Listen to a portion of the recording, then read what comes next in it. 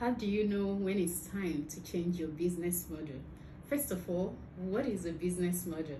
A business model is how a company creates value, delivers value, and captures value.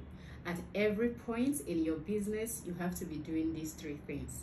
And when you are not doing any of these three things, it means that you have to get back to the drawing board.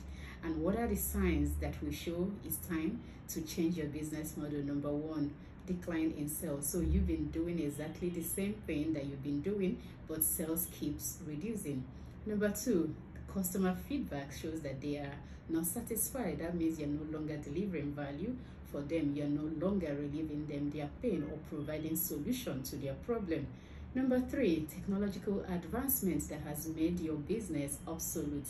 And finally, maybe there are changes in regulation and government policies. So at every single time in your business, you have to be creating value, delivering value, and capturing value. Anytime you miss any of these things, it is time that you get back to the drawing board.